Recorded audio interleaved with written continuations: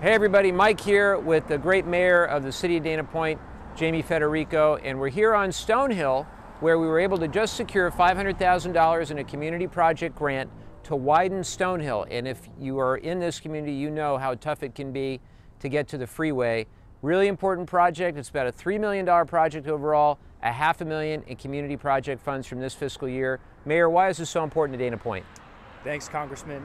The Del Obispo-Stonehill intersection over here to our right is one of the worst serving intersections in the city of Dana Point. This is not important only to the city of Dana Point, but our neighboring cities as well. So many people go through this intersection on the way to the freeway. It's vitally important that we can widen this Stonehill section to 3 lanes headed towards the freeway to move people through that intersection and better serve the entire South County area here. Hopefully going to save people on their daily commute, on their way into work, or wherever they have to go throughout the day. The other thing is, I'm told we're still going to have parking along this side, and you're still going to be able to enjoy this street as well. So another great project. And if you go to our website at levin.house.gov, there's an interactive map where you can click on Dana Point or any city in our district and see all the projects that are in the works. Thanks so much.